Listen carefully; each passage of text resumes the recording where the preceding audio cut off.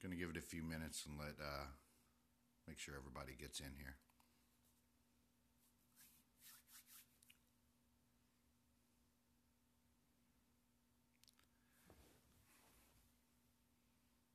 Hello.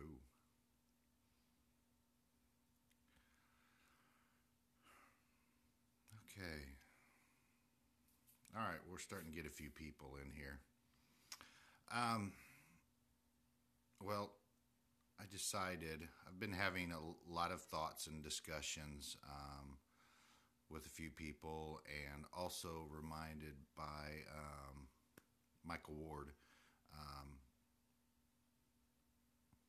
about there's vintage nibs and everybody's fight to get them. So what I'm going to do here is I'm going to show you the differences and why vintage is different than newly manufactured, and also to dispel a bunch of the myths behind it. It's kind of ridiculous. So give me a second. There we go. Um, the deal with vintage nibs is everyone fights for them, and they spend a lot of time, a lot of money on them, and there's no real absolute reason to have them. And what I'm going to do is give you a quick history of how they were made and how it differs. I blocked one, yeah. And so here we go. I'm going to show you this.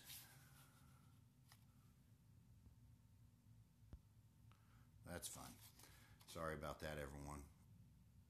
This is a nib manufacturing chart. I don't know if anyone's ever seen it before, but this is how they were made.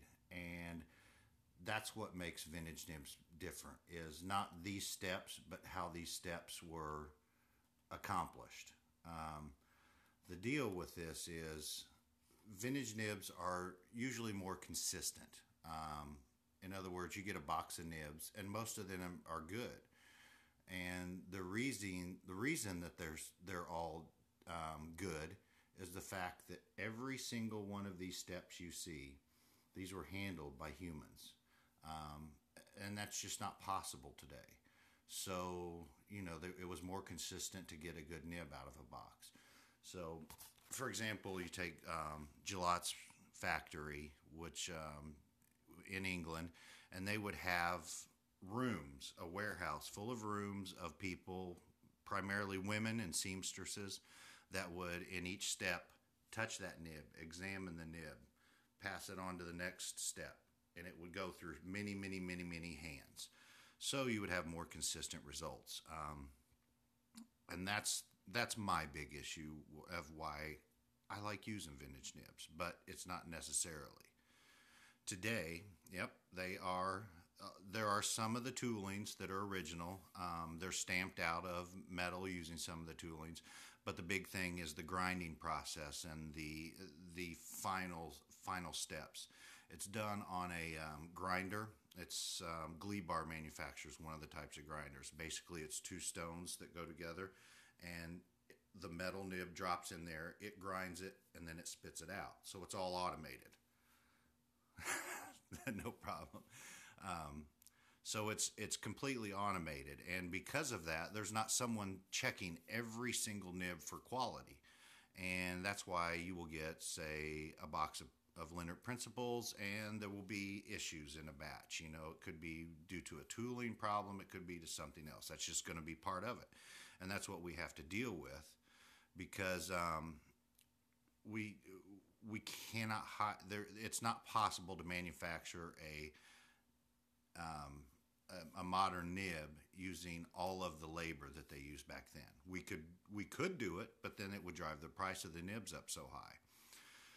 So what I want to do is, yeah, that's true. At least they are still being made, and there's I have not been to the museum. I wish. I've never been to England, so Yeah. And that's just part of it. There's going to be inconsistencies. See, and there's all these. Okay, one of the things that I see people do, I'm looking at all these questions and I'm going to answer it, is everyone says, okay, I got nib A and nib A had some problems, so I'm not going to use that anymore. You're going to have that. That's part of life now. There's no way around that. So the best way is to buy a bunch, and you are going to have defective ones. If there is a bunch of defective ones, contact who you got them from, and they'll return them.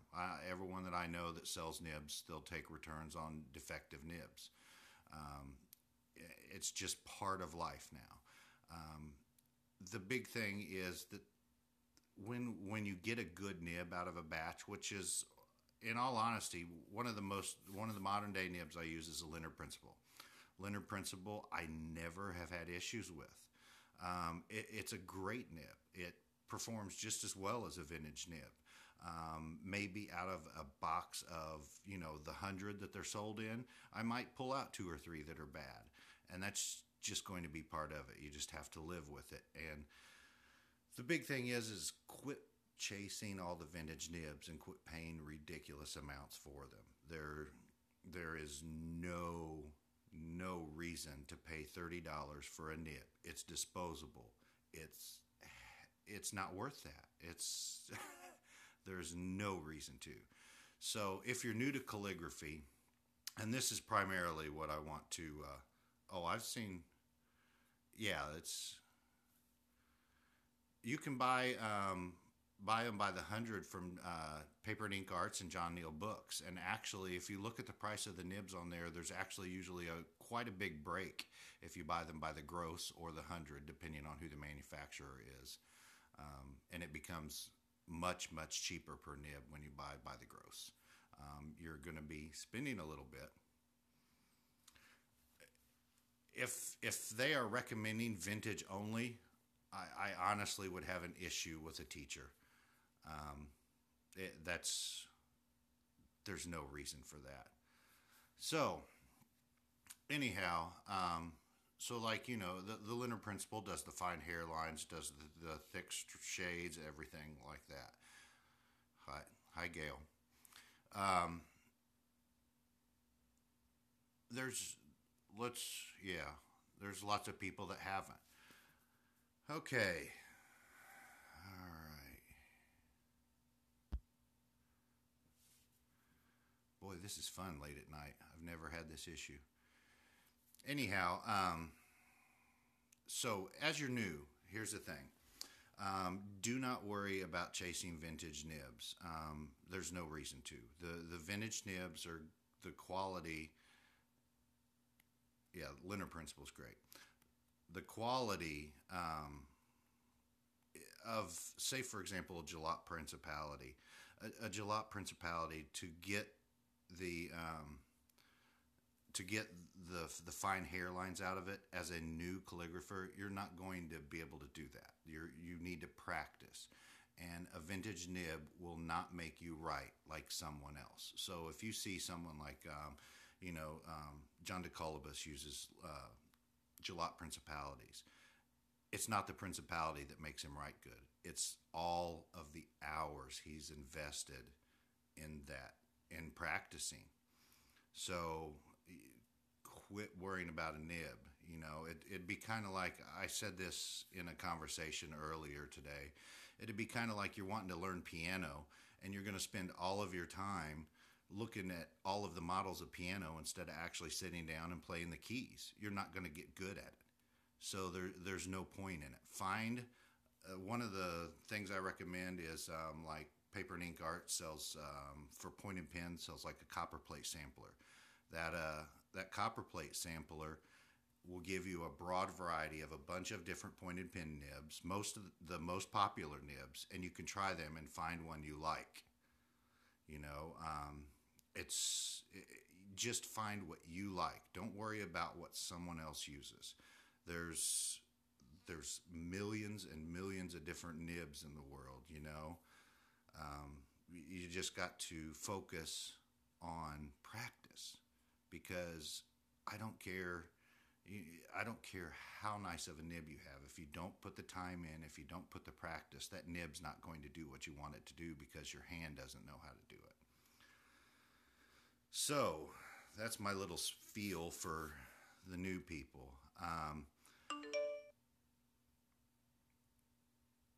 Well, you're going, and that's the thing. And the other thing is each different nib. It may not be that the nib is defective. It may be that it it needs a different angle of attack on the paper. It may be the different paper you're using. It could be a lot of different things. It's not necessarily defective. There's no such thing as a bad nib model. You may have defective nibs, but there's no such thing as a bad nib model. It's what you like. It's what you like to use. Okay, no problem. It'll be on replay for 24 hours. Yeah, the misalignment that happens, and that's going to happen because you have this machine trying to do these tiny little delicate procedures that only a hand. So that's the big thing. Don't spend all of your time. I've spent a lot of time and energy chasing vintage nibs. Originally, it was so I could try them under the illusion that it would make me better, and it never made me better. Not a bit. So, and the other thing is, as I'm on Periscope and learning about, and watching people do their different demonstrations, everyone always says, "What nib are you using? What nib are you using? What nib are you using?" It's not the nib that makes them good. Not at all. It's the time that they put in. It's not. You see someone like David Grimes. David Grimes does wonderful Periscope broad. Yes, he did, and Mike just reminded me of this. It's something that I've said a bunch. So anyway. David does wonderful in Grosser script, and I see when I watch his scopes, see everyone going, "What nib are you using? What nib are you using? What nib are you using?" That's not why he does such nice lettering. It's because he's put time. It's because he's put effort. It's because he's put energy. It's not because he has a Jalop principality. How do you find your nib? That's a good question. Okay. First suggestion would be, like I said, get that sampler. I wonder if I should get vintage kinds. No, don't worry about the vintage kinds. If you're just starting to write, it's all trial and error. That's absolutely correct. You need to just try different nibs. It doesn't need to be vintage. Try a bunch of different ones. That's going to how you're going to find it. It's all trial and error. So yeah, you can catch it on the replay. I'll leave this up for 24 hours. It's all trial and error is what I'm getting at, though. You sit down. If you know someone that uses a different nib than you do, and they haven't tried yours, swap. Just try a bunch of nibs. There's wonderful modern nibs. Yes, right. That's correct. If you like flexible, then that's what you go for. And don't consider that, flexible is necessarily vintage, because that isn't the case. I can take, I've got a few out here. Let me grab an EF principle, and I want to show you something. Hopefully we can see this on Periscope. And your tastes do change. Okay, I'm going to find my camera, and I'm going to see if we can get in here. Okay, this is the EF principle, and I'm over flexing it a bit, but you can see how wide that is. That is a modern nib. Now I'll grab a principality. This is a Jalop principality, and same deal. Look, it didn't flex anymore, and I'm over flexing this one. It's very, very similar. So that whole, You got to have a principality. You got to have a 604 EF is bull. That's all there is to it. You know, they're flexible, they're fine pointed. It's a lot of just sitting and trying.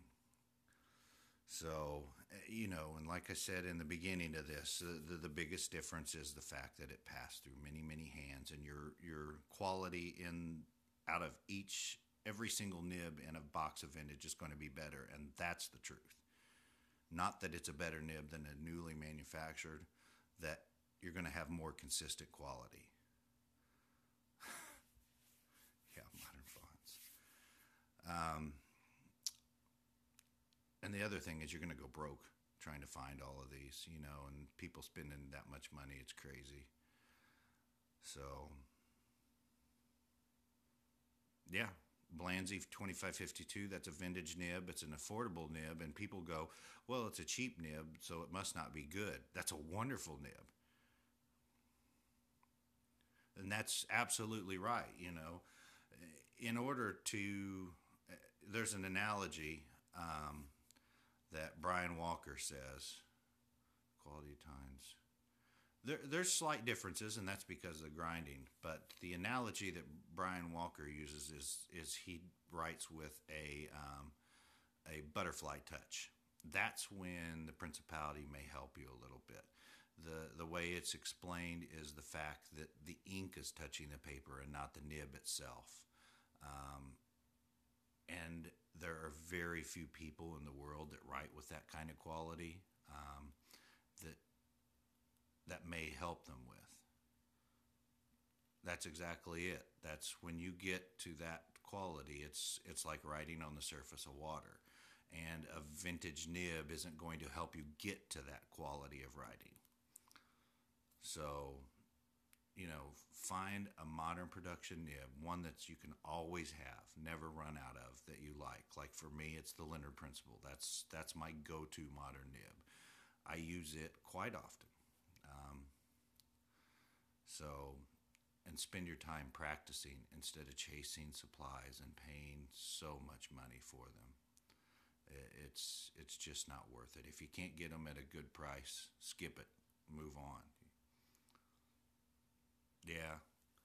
Etsy and eBay. If you go onto my website, I have this big, long, drawn out,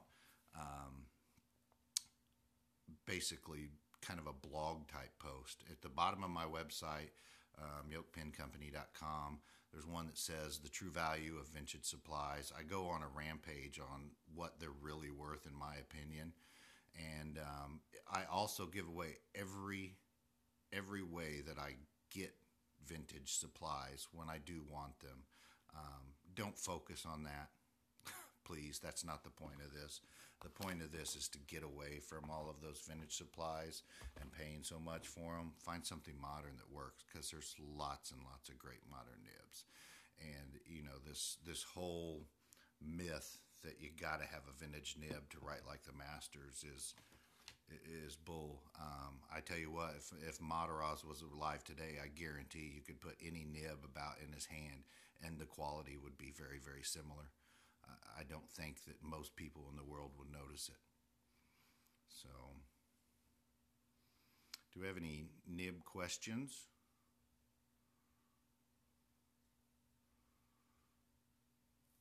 I just wanted to rant a little bit more than anything. If you have any questions about nibs or how they're made, or, you know, they do. They do. That's right.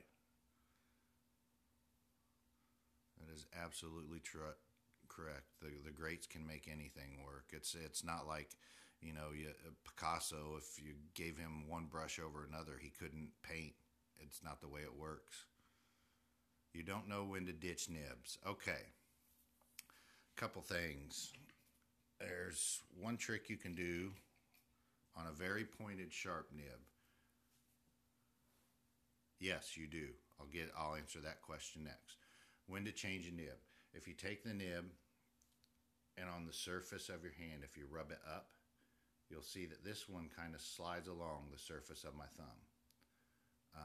If it grabs and pokes and catches, that's a good indicator that the nib needs replaced. Once you become accustomed to a certain nib, you'll know when the time is. The hairlines, it won't produce fine hairlines. It may flex wrong. It can do a lot of things, and that's something that experience is going to teach you more than anything else. But use that little thumb trick like I just showed you, and that's a good general indicator of the life.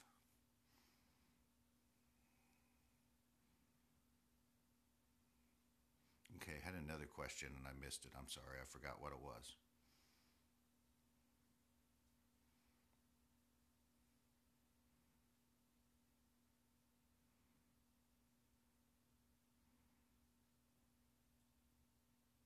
Ah, yes, angle a nib to paper. That was it. Okay, the thing with the different nibs is we'll go with take for example a Leonard Principle. I always go to that one because I like it a lot. And a Nico G. And I think this is a Zebra G, but whatever. Same difference pretty much. You're not going to be able to see it on the phone, but a Leonard Principle is very, very, very sharp. A Nico G is more forgiving because the end is more blunt, basically. So for some, if you're writing with a Nico G and say it's at, that angle, when you go to a Leonard Principle, you may have to lessen that angle slightly so that it doesn't catch on the paper. And that also can vary with the type of writing paper surface you have. If you have a very toothy, rough paper, you may need less of a slant on it. The thing with a nib too is a lot of people will cheat, and I don't mean cheat. Basically, they're going to take this nib and they're going to cant it up really steep. Okay, there becomes a point when you tip that so far up that instead of writing on the point of the pen, you're going to be writing on the side of the times, and it won't create hairlines. So you want to have this angle as steep as possible that's comfortable for you, and also so steep, not so steep that it catches in the paper. And that's another thing you're just going to have to vary. One of the things that someone taught me a long time ago was I started with it way up, and then as I practiced more and more, I bent it down and brought this angle down a little bit each time as I got better. And my fine hairlines improved by doing that.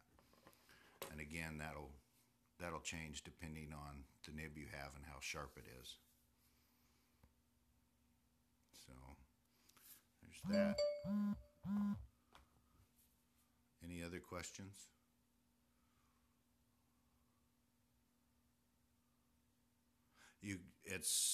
Your hand should always remain the same. You should because what you're wanting to do is build up that muscle memory so that your hand is always gripping the pen and sitting on the paper at the exact same angle all the time. So that's why you have this metal flange. Is you take the metal flange and you give it a twist.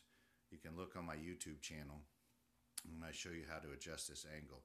You basically just twist up this brass part or down depending on what you want in order to change the nib angle. That's the way you want to do it. You don't want to get used to moving your hand up and down because that defeats the purpose of what you're trying to do. You're trying to train your hand to have that same grip, same angle and everything all the time. So change the nib angle of the flange, not of your hand itself.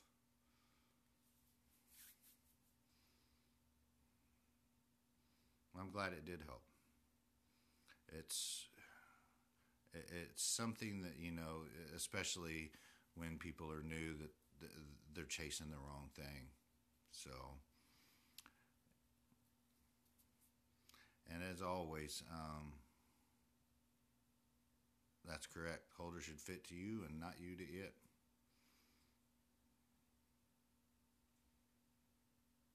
So yeah, so get out there, get some modern day nibs and try them out. Yeah, that adjustment is a game changer when you're first learning, especially. Yeah. So try the modern nibs. How many nibs do I have? I have in my normal rotation, I have, let me count, 1, 2, 3, 4. I have 4 nibs. I have one for straight holder, and then I have 3 others depending on what type of writing I'm going to be doing. You don't have to have pliers. The pliers are a tool that helps. It's not necessarily something that's necessary. Bend the flanges on the pins. It's brass. The pliers do help. They make it much easier, and that was what they're created for. But are they absolutely necessary? No. It's a tool to help you, because they were adjusting nib flanges long before those pliers were around. Nib to ink to paper. It's not a matter of being careful. It's a matter of learning. Yeah, the pliers are coming. Your nib paper ink combination is going to be you learning which ink what works with what paper, what nib works with what paper, and it's just something that experience will teach you. Yeah, and the pliers at Paper and Inks will be back in stock in a few weeks. I saw a couple people ask about that. They're coming from my manufacturer in Europe, so they're en route, in production and en route, so won't be too long. Yeah, it doesn't take a big fortune to get started in this. I mean, yes, there are, yeah, that inks that eat through nibs, I assume you mean. Yeah, iron gall ink especially is very acidic. That's part of it, and that's why these are disposable, and that's why you shouldn't be paying 30, 40 bucks for a nib. I mean, this is a piece of steel that you end up throwing away. It's not like a fountain pen where you keep it. Um, it's just part of it. You know, the acidity of the ink is what helps attach the ink to the paper itself. So it's just something you have to deal with. And there are certain brands of Sumi that are acidic. So, but yeah, quit worrying about what everyone else is using for a nib. Find what you like, because everyone's different. Difference between straight and oblique holders. It's yes, okay. Almost all of the hands that we practice today were developed using pretend this is a straight holder. Um, the oblique was invented in roughly the 1830s, 1840s. And what the oblique is it is an aid. It's not a requirement of a tool. The oblique for a right-handed person takes, this is going to be hard to demonstrate this way without flipping it around. Basically, pretend this line is our slant, and with a straight, a right-hander would not be writing on that slant. So the oblique changes the angle of the nib. It's an aid. I'm actually personally in the process of eliminating the oblique use. I'm transitioning over to straight holder Spencerian and straight holder round hand or engrosser script. It's not something you absolutely have to have. It's primarily was made for right-handers, just to aid in lining up the nib with your slant angle of your letters.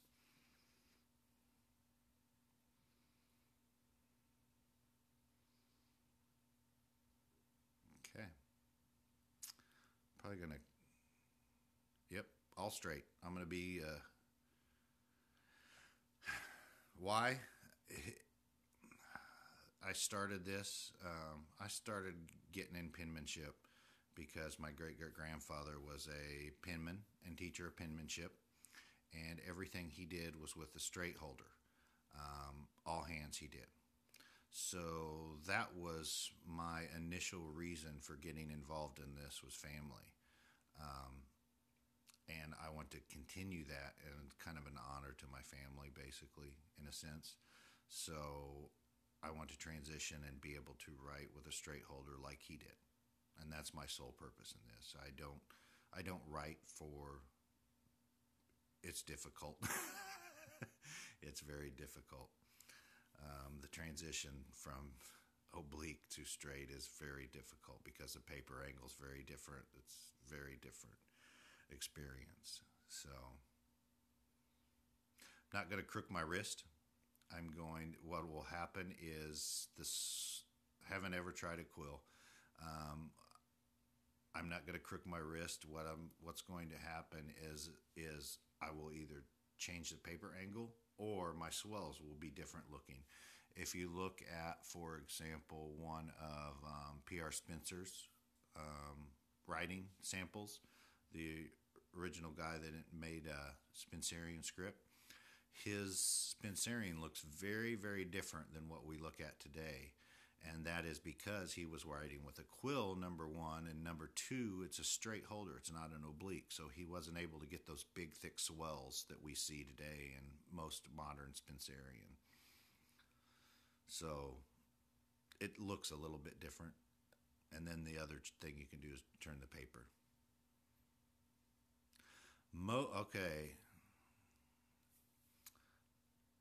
Was held backwards, swells on the other side. That was, what's my favorite script to write? I do Spencerian and I do engrossers, and that's about it. Getting so many questions at once. Sorry, I'm trying to keep up. If I missed your question, could you repeat it real quick and I'll answer it?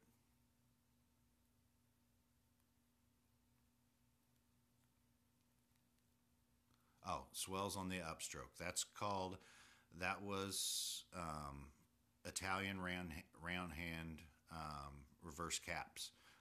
They were done in an offhand flourish method. And actually, that's what my great grandfather did. It was a version of Italian. It's called American Italian. They would do a reverse cap like an Italian, and then they would attach Spencerian lowercase to it.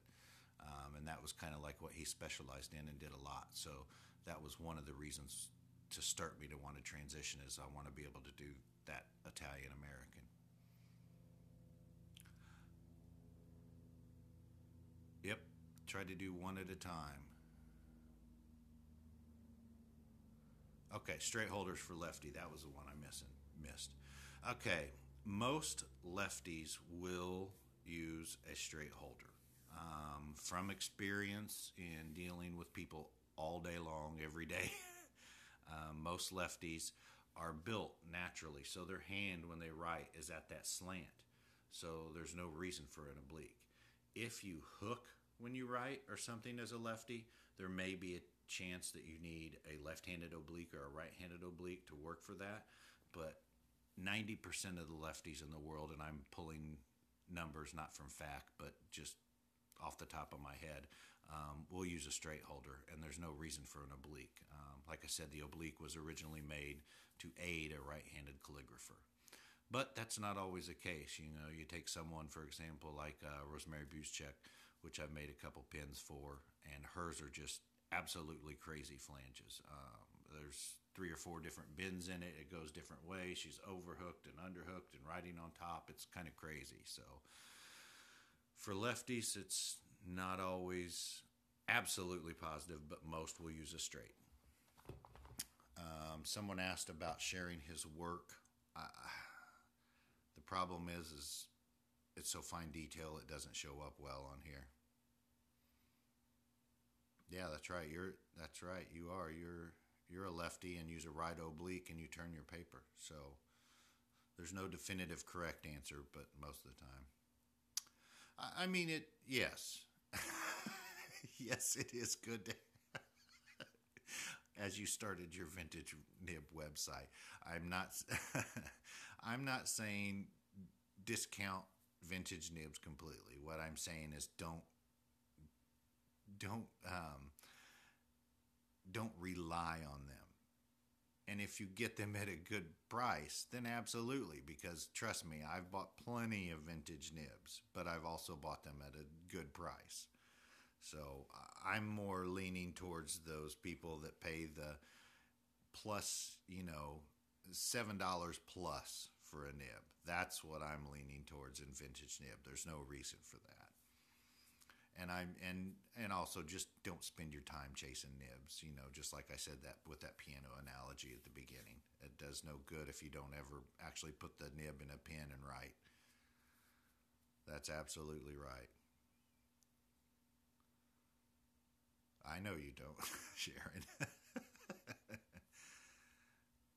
Yeah, don't go chasing nib falls. That's right.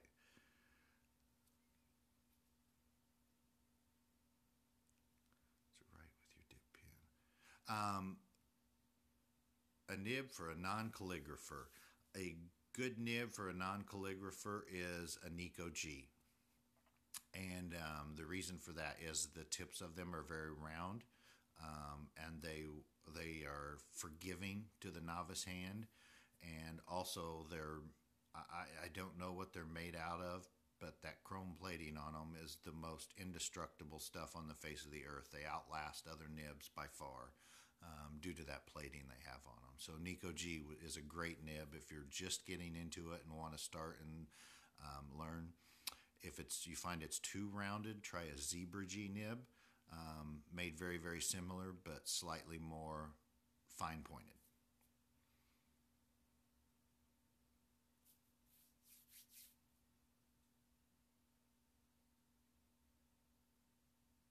Yeah, that's it. The Captain America shield. Yeah, lots of people use G nibs. It's probably one of the most popular nibs in the world. I had no idea they were made that long ago.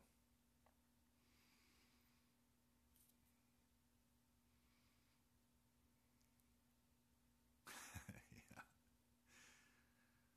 I don't. The vintage thing won't ever go away.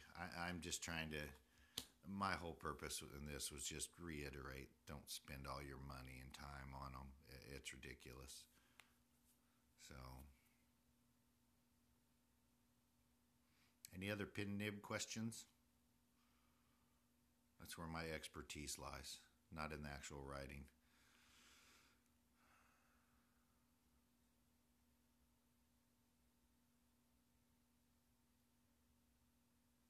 Pin holder kinds for the next scope. Sure, we can do that. Nibs. Ooh. For broad edge. Um,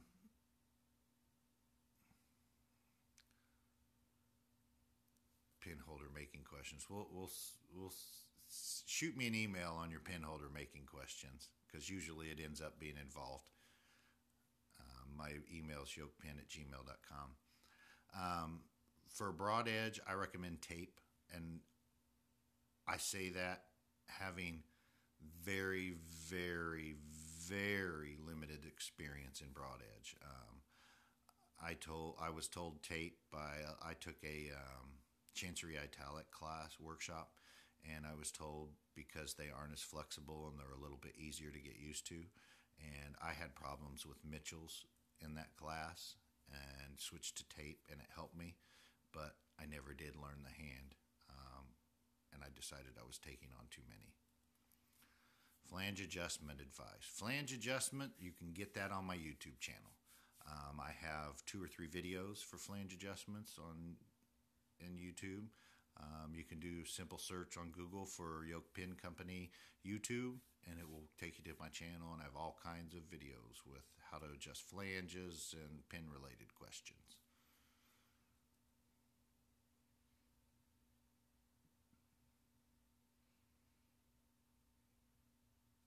Oh Lord. That's the recommendations for effective and safe cleaning for nibs. Um, that's going to be all over the place. And I've seen that grow into a debate that you just wouldn't believe. I will tell you what I use myself, for cleaning my nibs. I use water. That's all I use. Um, when it gets very, very dirty or a nib becomes clogged, I have a ultrasonic jewelry cleaner, and I take a solution of warm water, a drop of dish soap. I drop my nibs in there, let them run a couple cycles, and then pull them out, and then I dry them off. Yep, I've seen Windex, I've seen ammonia, I've seen all kinds of recommendations, and that's why I said this can go on for days. Whatever one uses, people use alcohol to dry the water. In the end, I just use water because they're going to rust. They're going to be thrown away. I try to get as much as I can life out of them as I can by just wiping them dry, and cleaning all the ink off of them well. And that ultrasonic is very good for broad nibs because of reservoirs and stuff. Gets all the icky gunk out of the reservoirs.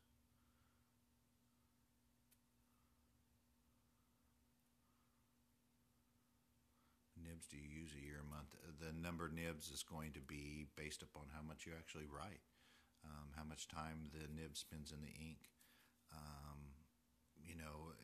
I know from like dealing with professional calligraphers that do like envelope and dressing all day long, I know that they can go through several in just an envelope job. So if you're doing that all day long every day, it can be quite a few. What holder can be used with a Hunt 108? Hunt 108 is the crow quill, correct? And it's the odd-sized crow quill.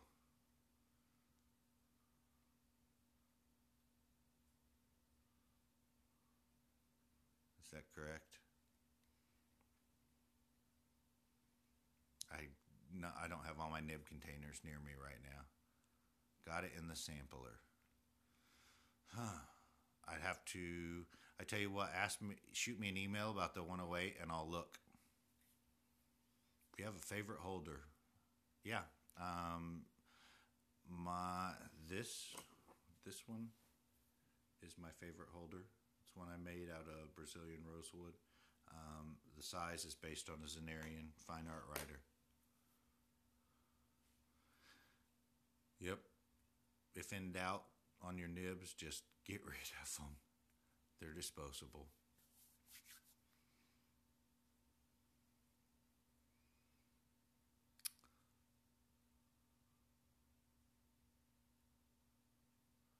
Okay. I think we're starting to die down here on questions. I will. If it's pins and nibs, I can usually help, or I know someone that can. So you'll have to go to other people for all the penmanship advice. That's it. When the hairlines are not thin anymore, they're catching paper, throw them away. If you watch the replay, you will be able to see what the benefit of an oblique is. I discussed it a little bit earlier. All right. Thanks, everyone. Hope that was helpful. Okay. Good night.